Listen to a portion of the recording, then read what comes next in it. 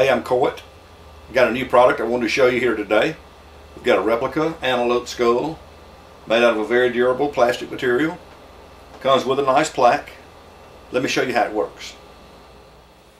When you harvest your antelope, you'll simply make a cut in front of the horns, and behind the horns you make a V.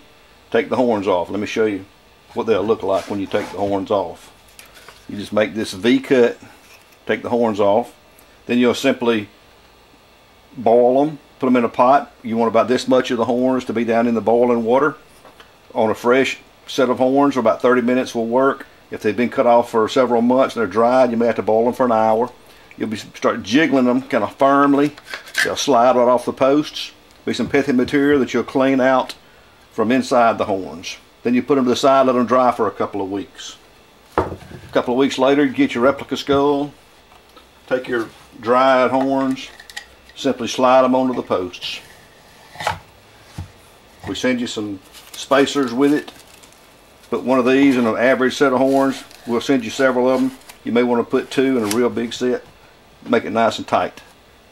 Let's hang it up and see what it looks like. We got them available in the natural bone color or the camo. Hope you kill a big one.